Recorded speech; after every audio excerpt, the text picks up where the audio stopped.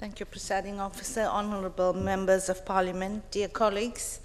I'm very pleased to address the 10th International Conference of National Human Rights Institutions.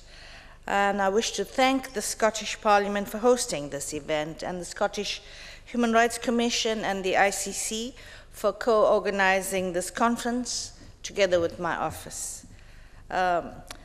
Let me first say how impressed I am to be in this parliamentary building.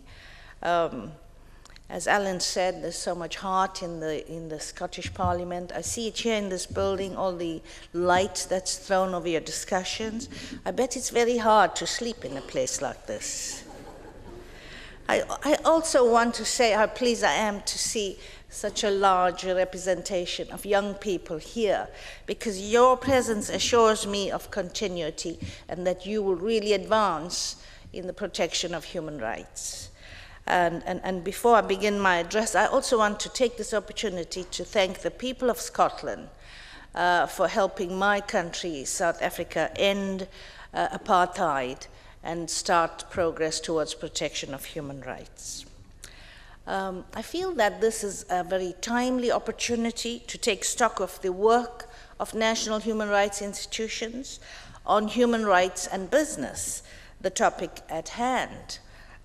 Even as we speak, we know that outside there have been huge oil and toxic waste spills, and that populations are asking questions about how governments make policies and how contracts are signed and the responsibility of business. So I just feel it's very topical. It's a good opportunity to share good practices and to discuss how to overcome the challenges associated with this issue. And I feel that this would be central to your discussion.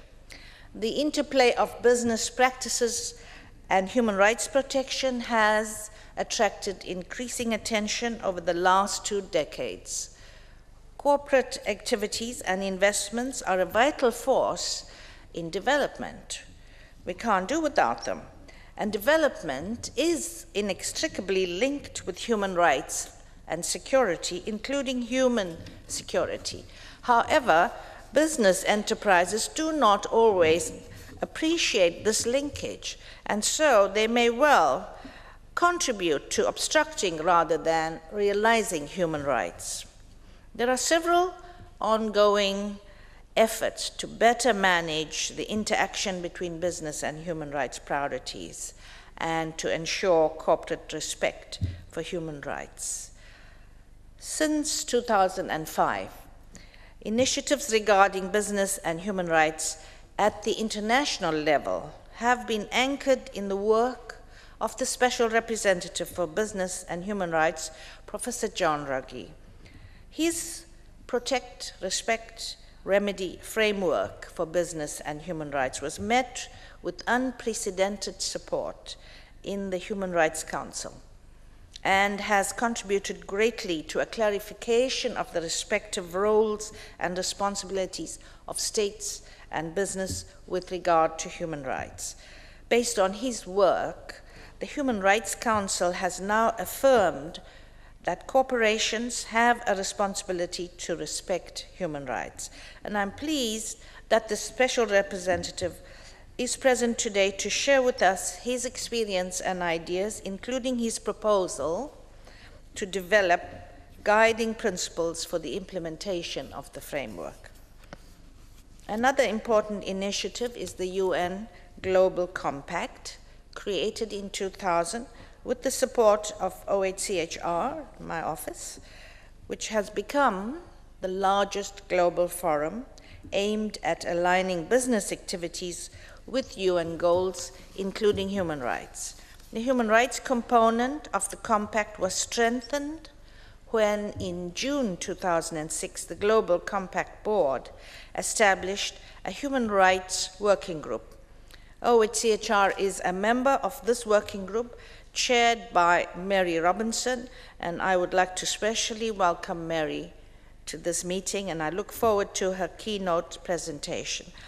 Mary, as you know, was my predecessor in this position, a very hard act to follow, I must say. Through our active involvement in the Global Compact and in collaboration with other partners, we have contributed to the development of practical tools, enabling business to better understand human rights in order to integrate their principles into business management. My office also works closely with the International Coordinating Committee of the National Human Rights Institutions to strengthen the capacity of its members to promote and monitor the implementation of international human rights standards at the national level. I wish to highlight some significant initiatives related to our collaboration on today's theme. In June 2009, the ICC, in collaboration with OHCHR, organized a side event during the 11th session of the Human Rights Council. Approximately 30 representatives from national human rights institutions, non-governmental organizations, and states met to discuss the emerging role of national human rights institutions in business and human rights. A similar meeting was held at the 14th session of the Human Rights Council in May 2010, co-organized by my office, the ICC, and the government of Norway. And on that occasion, I highlighted the important role that national human rights institutions play at the national level in enhancing access to remedies for victims of corporate human rights abuses, and in addressing business-related human rights challenges, including monitoring and handling complaints related to business practice.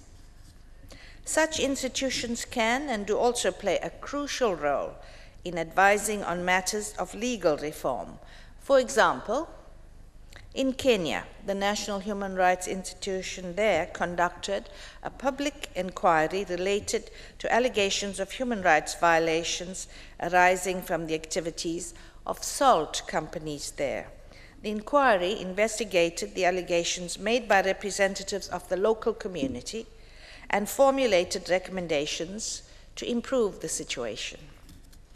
Similarly, the Jordanian National Human Rights Institution presented its work in relation to promoting labor rights, training of labor inspectors and company owners, as well as its activities in mediating cases related to business and human rights. I'm encouraged by the specific initiatives and activities that national human rights institutions have been undertaking and recommend that these initiatives be documented and compiled as best practices to share among all national human rights institutions. And of course, the national human rights institutions also benefit from the expertise of 37 mandate holders appointed by the Human Rights Council. And I know that the mandate holder on environment contributed to a recent case in England which resulted in the conviction of a company for dumping toxic waste in Cote d'Ivoire. In 2008, my office published the results of a survey conducted in collaboration with the Special Representative that provided information about the mandate and the capacities of national human rights institutions to manage corporate-related grievances and highlighted significant differences in terms of competence in complaints handling. This methodology found an echo in the publication of the Asia-Pacific Forum of National Human Rights Institutions, APF publication on functions that national human rights institutions can fill in the context of monitoring and addressing corporate-related human rights abuses. This publication could be a useful tool for work by national human rights institutions. Ladies and gentlemen, national human rights institutions represent indispensable conveyor belts between governments and all actors in a community. They typically help spot weak links in the national protection system, and they help devise corrective measures. They are instrumental in connecting the dots between the various initiatives developed at all levels of societal interaction, including those between human rights advocacy and business practice. The declaration which you will adopt in the coming days as the outcome of this conference represents a suitable platform to reiterate your commitment to the preparation of substantive action plans for your respective institutions. It could also include a roadmap for research and advocacy on the impact of business in the realization of human rights. It may identify ways to enhance the capacity of your national human rights institution to monitor the protection and promotion of human rights at the national level in relation to the corporate sector. Surely the path forward would benefit from suggestions about how to facilitate the sharing of best practices through the use of websites and databases. Also highly welcome would be a reflection on how to bolster mediation and conciliation methodologies to resolve disputes among different stakeholders and actors such as business enterprises, trade unions, governments, and victims of corporate-related human rights abuses. I recommend that the National Human Rights Institutes appoint focal points on human rights and business in order to work with governments and business corporations to ensure that national action plans and programs include both business and human rights considerations. I welcome the initiative of the ICC to establish a working group on business and human rights, and I look forward to learning more about its activities. Let me assure you that my office stands ready to support national human rights institutions' initiatives in this area, and we will work closely with the ICC.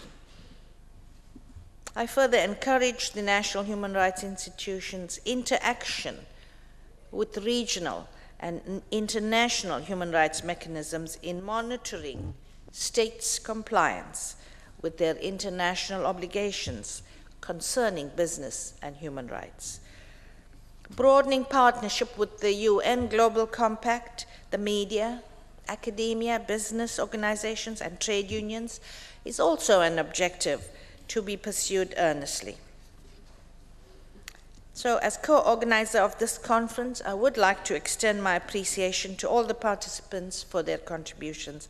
In particular, I note the outcome document from the NGO Forum as an important element of discussion which could help refine strategies of multi-stakeholders cooperation. Before I leave, I feel this is a very important moment to enable me to officially launch the publication of the Asia-Pacific Forum of National Human Rights Institutions, the Association for the Prevention of Torture, and my office, all of whom have developed a guide on torture prevention. I bet there are many guides out there on how to torture, but this is a guide on torture prevention. And this publication has been designed as a practical capacity building tool to support national human rights institutions in identifying and developing concrete activities to prevent torture. So I'm very pleased to launch that here. I wish you all a very successful conference and look forward to the adoption of a substantive declaration. Thank you, Presiding Officer.